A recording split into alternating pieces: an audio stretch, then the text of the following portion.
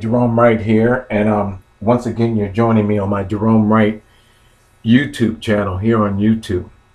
In this video, I'm going to be showing you some very interesting things about Leonardo da Vinci supposed invention, the siege machine.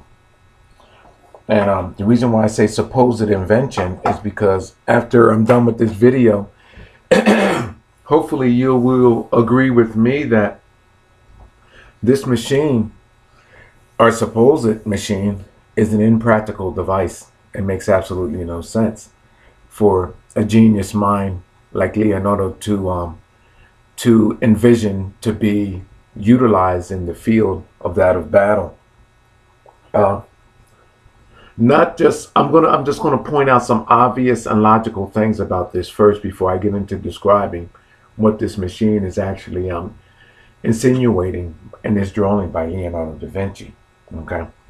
First of all, let's assume that such a device or invention were utilized in the field of war against any given scenario. We all know that first and foremost, that it would be very unlikely that a creator or designer of such a device would be able to assume or have height based on this device opening up and going onto a castle wall of a castle that they're going to allegedly get to. For the most part, when I like to think of castles, I like to think of an uneven and a gauntlet-like landscape, which would prevail such a device from even getting up close enough to the wall. Then the height of the wall. I mean, you would actually have to know exactly where this device was going to be set up at which wall it was going to be set up, and the exact height in getting there. The device in itself, it just seems impractical. Now, let's talk about the device getting there. And I mean, that's just one thing with the height. That's one thing that makes this device seems impractical. And then just the terrain from which this device has to go to get up to the wall. It's impractical. It's not logical at all. Okay. Now, let's go with this device being transported in the upright position. Again, you're looking at the longer part of this elevation, which would make this device top heavy, okay, and going down, being pulled down, it just didn't make no sense. Going through trees or going through anywhere, having this device elevated back to its upright position, you will be talking, if you have a wall that will be 10 to 15 feet high, okay, on a castle, just assuming, I'm just theorizing. So now you have this device at 10 feet. So you're talking about a device maybe 30 feet, maybe even higher up in the air, being pulled down the terrain from where it was created at to here. So you're saying, well, maybe it was wrong in two parts. Well, we can maybe this, that, and a third and all, but the device just seems impractical to be taken out onto a battlefield. You come out better to have ladders with such a device. I mean, created right there on location. Now, again, the device could be assembled or whatever, taken apart and assembled on the spot and then pushed up to the wall. But then and again, we still have this scenario where the device is impractical because we would like to think that no castle's surrounding terrain or landscape will permit such a device to square up with the castle wall as it is being described here. It just doesn't seem practical. All right. Now I'm going to leave you with that thought. So what is this device? What is Da Vinci designing with? Well, it's my position that Leonardo da Vinci has created this device, or the drawing with this device in it, and he's calling it a siege machine based on what we see here. See, it's my position that Leonardo da Vinci, I've linked him to an ancient like process, which actually calls for the genetic altering, genetic being of mankind. And see, I know that it involves animals and creatures that calls for our genetic altering and being. And it involves kingships and queenships and variant animals. Well, along with also let me include ancient rooted religion, okay, and animals, and it describes how we were genetically bridged over. So I'm describing this here part as being a bridge, a genetic bridge that allows what is described here as a genetic gateway, a genetic bridge to go and genetically alter ancient rooted genetics, which are here, procured here in ancient rooted kingship and queenship, royalty. So what is being described as being altered? Well, Da Vinci leaves this part of the machine open, and you're looking at the devices and all of that in there, the cranks and all of that. But if you look closely, there's a cow-like creature here. And there's other things that I actually see that signifies to me. Not just a cow though. If you look here on the on that creature's back, there's a face, a black face, a witch-like woman's face. There's her chin, her mouth, her nose, her forehead, and her eye. I dub her as the mother of creation. Wherever there, the Madonna, the Medusa, the Virgin, she's all of that in one. There's her chin there, her mouth, her nose, her cheek, her right cheek, her right eye, and her forehead. This female calls for the genetic being of mankind existence. It shows these genetics being created. Now, for those of you that want to see what I see, there's also right in here, chin, mouth, open mouth, shows a genetic mutation of these genetics, which were created, showing you created, and then injected into that of our ancient rooted royalty. And that's what this is actually describing as being a seeds machine. Genetics that sees another genetic. Now I'm going to go into something else with this, so bear with me because it actually gets very interesting. I've tied another drawing to this because you see, people, this is not an original idea or an original invention of that of Leonardo da Vinci. Then I found some other artwork from, I believe it's the 10th century. I mean, that of the year, yeah, I guess it would be considered the 10th century. It's 10 something here. Let me see where we're at. From that of 10, it's a painting. I believe it's 1095. Okay, 1095. All right, 1095. So we're going to talk about that in a minute, and I'm going to show you something. I'm going to show you something about what was going on here with Leonardo da Vinci. So the next time you look at this image, look at that. Now, the cow, or that image of the cow, that portrayal of that animal, the head of that animal. So you're saying, well, maybe that animal was used to be on the inside to drive that machine there. Well, I can't see that animal depicted on the inside being there. If that animal was to be doing anything, that animal would be attached to the outside and we'd be pulling that machine there, not lying down on the inside, as implying, I mean, people, you have, if you want to see them, there's 1, 2, 3, there's other images in there. 4, there are multiple dimensional images within here that shows you a cauldron, a genetic cocktail of genes that were manipulated in a cauldron-like way, a witch's kettle, and that's why the face of the witch is there, by the way, people. We all know that image. A witch's brew, and now being injected into that of ancient rooted royalty, where these genes are actually are protected and actually being manipulated, being bridged over. Now, I always like to say that royalty and ancient rooted religion through celibacy, or that's just ancient rooted religion, not kingships and queenships. They protect their bloodlines. And ancient rooted religion through celibacy, they protect their bloodlines. You see what I'm saying, people? These are also the same people that you can't get no DNA from.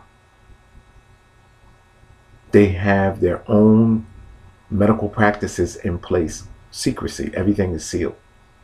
So my position is because of this reason here. All right, now I want to tell you something else about the Seas machine. This Seas machine, I'm drawn, by the way, people, I'm drawn to this through my paranormal experience and encounter, which allows me to come on to you in this way about this device and look at it in a way that nobody else has ever looked at it before. Okay, I want to tell you something else about what is going on here with this as well too. Now, these wheels can be looked at in several different ways. I see practically five wheels. Now, we would assume that there would be a sixth wheel on the other side, for the simple fact that there's two back here, and we would like to think that there's 2, 4, 6 wheels. But I only see one wheel, so we can count them as 5 as well.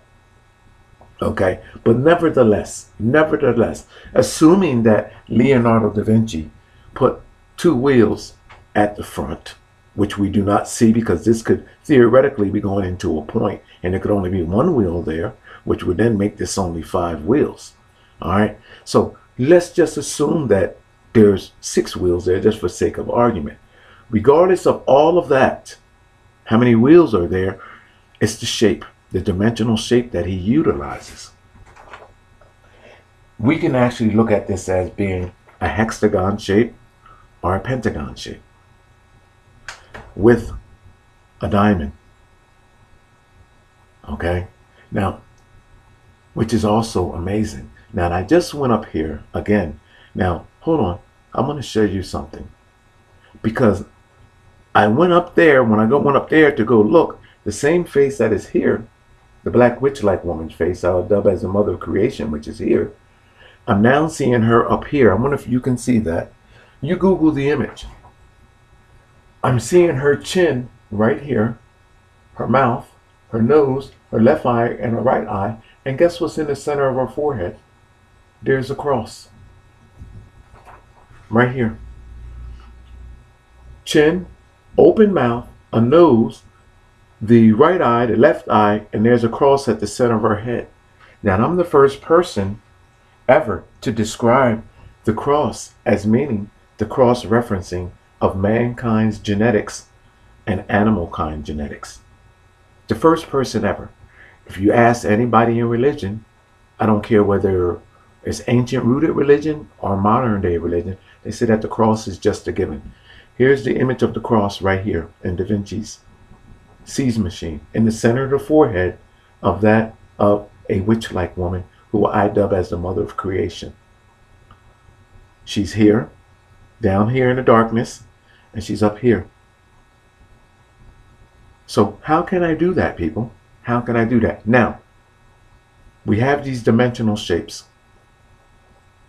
It's my position that these dimensional shapes are equivalent to a form of measurement, mathematical measurement. That mathematical measurement is an equation that shows the chemistry that was created to create these genetics, which were sent into ancient royalty. All right, now, I said that this is not Da Vinci's original idea. Well, it is not. It's amazing that he has gotten credit for that, and no one else has realized that but me. In this book right here, while I'm waiting in line at my favorite frequent store all the time, and I had this book for some time now. This is a 628 edition, so I had this book since it came out. While waiting in line at my favorite frequented store, Walmart, in my town, I gripped this book up and started looking at it. Now, there was another reason why I picked this book up, but I didn't realize that for the almost How much did I pay for this book? I paid $12.99 for this book. Damn. Well, that's the best $12.99 that I ever spent, because I have gotten 2 amazing discoveries out of there, and I'm sure that it's because it's the gift that keeps giving. I'm sure that I'm going to get more. Okay, and that's what Pope Francis there. Well, here I'm going to bring up an image, a closer image. Here on page, what edition is this? So you don't know. Let me see what edition we have here. This, I don't. It's the Life magazine, and I don't see no edition on here. It just says display until 6/28/13. So that's when it would have to be pulled off the shelves. It just says the St. Francis. It's a St. Francis edition, and it says the Victor of Christ from St. Peter to today. Okay, and this is, I guess, commemorating Pope Francis. Okay, so we can go get that book, and you guys can go in there and look at it. Okay, so this is where I'm getting my source of information from at this point. Okay, from here. Now, here's in that book on page 46. There is this battle between Christians and Muslims. Okay, and this thing is dated, according to this painting, as being 1095. There's one date there, 1095, and let me see. There's another, yeah, and there's another date there, 1088. Okay, so there is writing up on the top of the painting. I don't know whether it's Latin or whatever. Okay, but I'm going to bring this image up larger, and I'm going to show you something, because this device is shown, and let me see how many parts. 1, 2, 3, 4 parts in a battle, which I'm assuming that Leonardo da Vinci in his time, because he came from the 14th century era, that this machine and this idea, the concept of this machine, was already in place. And I've connected this painting also to that of genetic manipulation and genetic bridging, and the devices therein suggesting the same thing about genetic bridging as I just described there. So I'm going to go into, I'm going to bring the image up so I can show you, so you can see what I see. And see, people, that's the best thing about my discoveries. And the best thing about my discoveries are that they are all I see other things there too. I wonder if I see other things there now that I've reduced the resolution of that. But I'm going to keep going. And I'm going to go to, I have to get ready to cover some things up here, because I think I have, where are we at here? I'm going to go into my mailbox, and I want to cover things up here. Let me close out of here. And where we at? Okay. Now, before I do that, let me go here before I go into my mailbox. Okay. I'm going to show you some things here before I go into my mailbox. Let me show you something. Now, that cow that is laying in the sees machine there, Leonardo da Vinci, that cow, that image with royalty has always been there. This is the similar way that cow creature is laying in Da Vinci sees machine. And you know the castle, right? Which represents royalty. Now, look at this guy wearing the crown. Now, you know what this is stating? That this creature calls for not just genetic change in itself, but an ancient rooted royalty through a genetic bridging. So you're saying that why is a cow involved in all of this? Well, people, this ancient rooted religion and genetic bridging with royalty and all of that, it is all describing how genetically these ancient rooted entities furthered themselves genetically from their ape and African ancestor. All right, so let me click out of that, and I'm going to show you another picture of that before I continue on. Here, there's a cow beside the little boy wearing a prince's crown. It even look like it's got a royal bracelet on its leg. Okay, now hold on, people. Let's do this again. Do we have another cow up here? Let me see if I can find us another cow. I thought I downloaded about 2 or 3 of them. All right, I guess I'm gonna have to.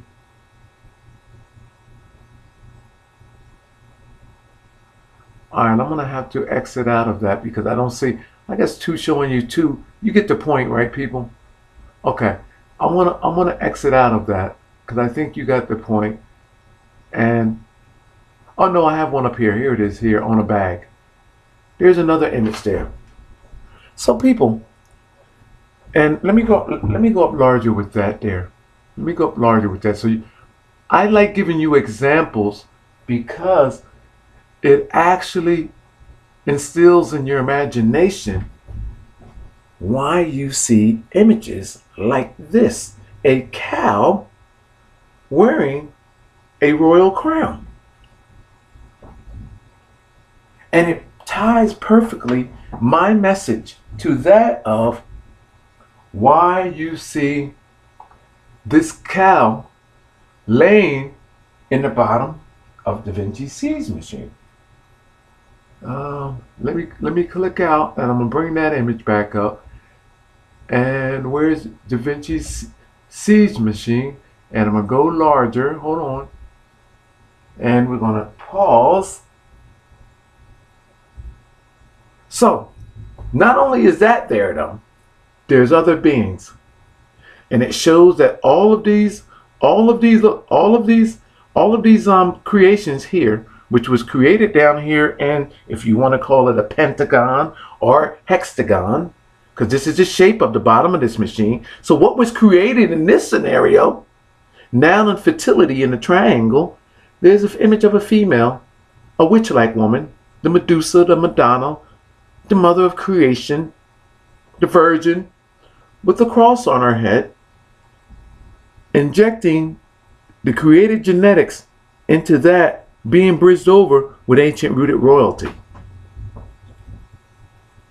Now, let's get to that image that I promised you, the other image, because this is not Da Vinci's original invention. So he can't be credited with this no more. So how can I take this from Leonardo da Vinci? You're talking about what is considered one of the greatest minds of our world. So how am I able to undo this history before your eyes? Okay, now, but I am. All right, now let me go into where Da Vinci got this idea from. All right, this is where we got to cover up some things here. I don't want people's names all up on there. And I'm going to go up in here. And we have it here. So I'm going to go to this one first. All right. Whoops. Can we get this? Well, save to drive. How come I can't? I want to review the thing, people. That's it. Okay. All right. Can I open it with something? No, I guess I'm going to leave it up there like that. All right. You can see the image there. All right. I wonder if I can go larger. I don't believe that I can go larger with this at this point. All right. That image is the same one that I taken from the Life magazine. Right here. All right. The image is on page, what page did I say? On page 46. All right. On page 46. And there it is. Now, bear with me, people. Davinci siege machine. Let me break this siege machine down for you. First of all, The same device. Can I bring that in closer? Or, you know what? I don't even think that you guys can even see that. Oh, this sucks. Because you're getting the glare. Oh, gosh. I don't think that we're going to get this, people. I wonder if I'm going to be able to get away with this like this. Let me see something here. Because this is Davinci Siege Machine is there in 3 parts. I'm going to hold this up so you can actually see this. The ladder part, the walk-up part is right here. There's the Siege Machine right there. Now, the triangle part that goes on top of the Siege Machine is right here in the tent. That goes up on top of there. It's implying the genetics. This tent is implying the genetics that is going on. This entire image is showing us genetic bridging as well too. You take this triangle shape here on the top of the tent, or take the whole entire tent because it is triangular in shape. Put it up on top there. That's the second piece of Davinci's machine. That pivoting arm, that ladder, that pivoting ladder on Davinci's machine is right here. There's the pivoting device. I'm going to bring this in closer so you can see. There's the pivoting device right there, people. Right there. Okay, they're using it as a shield. So now we have, you see the shield. Davinci incorporated the concept of this into this device, which made his siege machine an armored like device, a shielding device, as well as that as a ladder. Now, there's the pivoting right there. There's the axis for that pivoting right there. There's the triangular shape that goes there. Now, there's also the other shape, which I'm telling you, describing to you as the hexagon. And plus, on top of that, there's something else it's a fruit tile. And I forgot the daggone. I have to get that name up. But there's a second device here, which is an enclosed armored vehicle right there. That ties in all of the concept of all of what Davinci has into this device right here. Now that's called a fruit. That's a special shape. Let me see if I have it here. The shape that I came up with. Where are you at? Where you at? Because it's a special shape design. And why I don't have it written down in my notes escapes me. It's a special shape and I didn't write it the hell down. Jerome, you suck. All right. Well, I came up with the name of this device and I'm going to look to make sure that I get. But anyway, let me show you what's happening here and see if you can see this. Let me keep going. If you look into each column here in the smoke,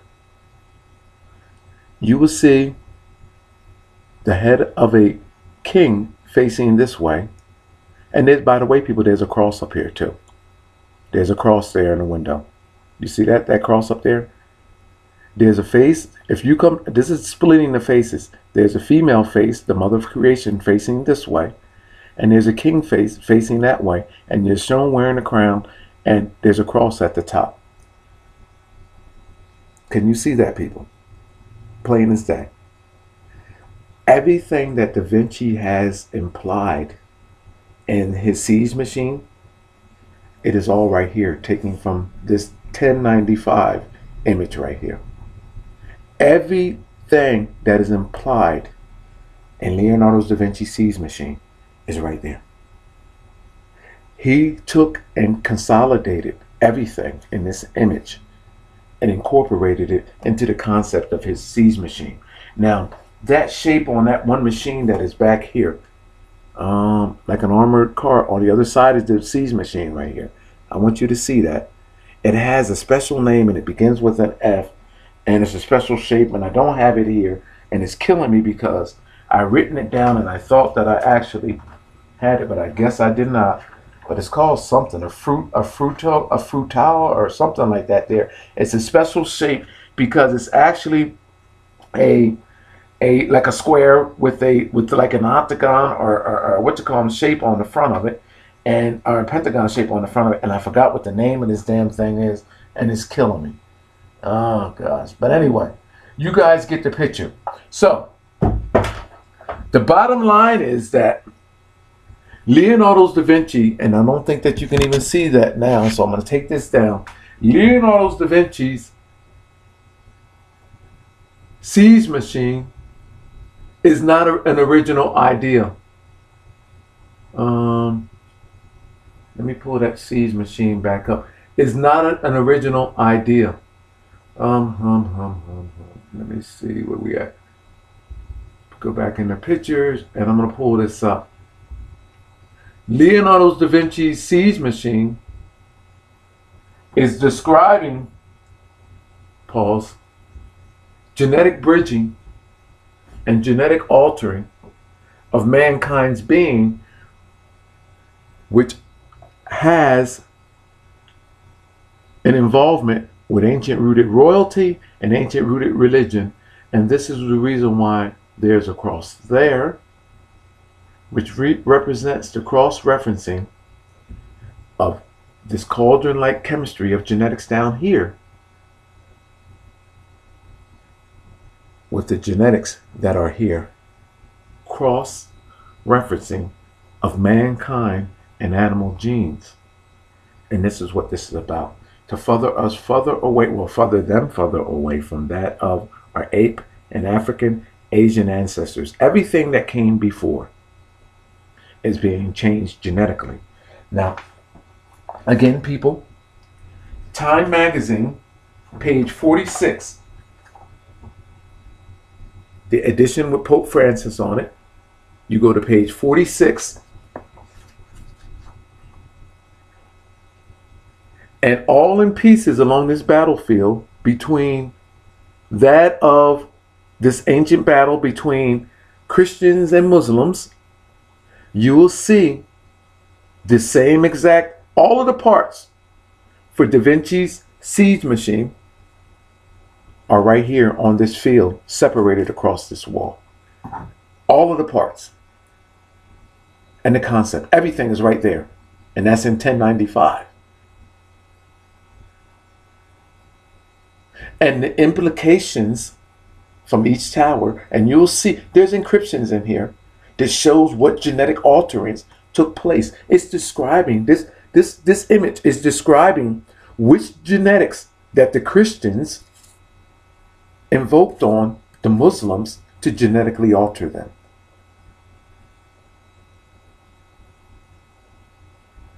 There's even in this smoke a queen shown with, from this guy here with this reptilian-like suit on down there, this green, where his staff is going up, showing you that the queen on this side, actually, as if his penis is reaching all the way up, going into and bridging into her mouth, showing you that she has an object in her mouth, implicating a penis, which means semen, genetically altering.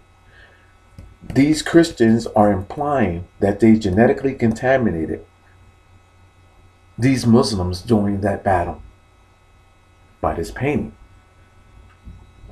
This, people, is why these images and these paintings are so bizarre. My name is Jerome Wright. You're watching my Jerome Wright channel, and anything that is implying genetically who we are, our being, through my paranormal experience and encounter, where these people were great for making such things and implications, I will be far more greater for describing to you why such bizarre and unusual contraptions, which make no damn sense, are even being given the level of serious and consideration when they should not be. I can take this and dissect it for what it truly is. And this is why I can take an unrelating scenario and bring it to you and show you what is going on. And also, people, I want to describe to you that these artists artists that came before Leonardo da Vinci, artists that came after Leonardo da Vinci, they used the ideas of those that came before. And then they take and incorporate their own and put their own little twist and their own little spin on it. However, I've discovered things from the second, the third, the fourth, the fifth, coming forward to Leonardo da Vinci's time. This is what makes Leonardo da Vinci work like child's play to me, because I understand what came before all of this. And not only that, before there was even a record of it, through my genuine paranormal experience and encounter, I can take us back before that. And this is the reason why I can take this stuff, people, and throw it back at them for what it truly is. My name is Jerome Wright. You're watching my Jeronification channel. Well, it used to be my Jeronification channel, my Jerome Wright channel here on YouTube. I hope that you appreciate this video. And as I always say, people, I do not have no end. And it is no telling what I would bring to you next. Keep watching. I appreciate your support. You'll come out better to have ladders with such a device. I mean, created right there on location. Now, again, the device could be assembled or whatever, taken apart and assembled on the spot and then pushed up to the wall. But then and again, we still have this scenario where the device is impractical, because we would like to think that no castles surrounding terrain or landscape will permit such a device to square up with the castle wall as it is being described here. It just doesn't seem practical. All right. Now I'm going to leave you with that thought. So what is this device? What is Da Vinci designing with? Well, it's my position that Leonardo da Vinci has created this device, or the drawing with this device in it, and he's calling it a siege machine based on what we see here. See, it's my position that Leonardo da Vinci, I've linked him to an ancient like process which actually calls for the genetic alter and genetic being of mankind, of war against any given scenario. We all know that first and foremost, that it would be very unlikely that a creator or designer of such a device would be able to assume or have height based on this device opening up and going onto a castle wall of a castle that they're going to allegedly get to. For the most part, when I like to think of castles, I like to think of an uneven and a gauntlet-like landscape, which would prevail such a device from even getting up close enough to the wall. Then the height of the wall. I mean, you would actually have to know exactly where this device was going to be set up at which wall it was going to be set up, and the exact height in getting there.